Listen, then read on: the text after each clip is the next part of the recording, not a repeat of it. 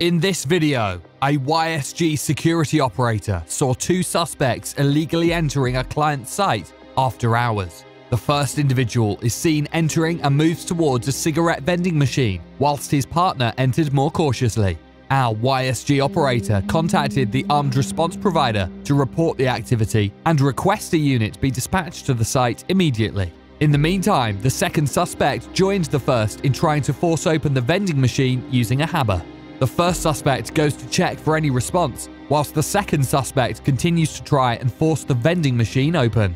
Our YSG operator initiates a live audio challenge to the suspects, alerting them to the fact that YSG is aware of their presence and they are to leave the area immediately as armed response is on its way.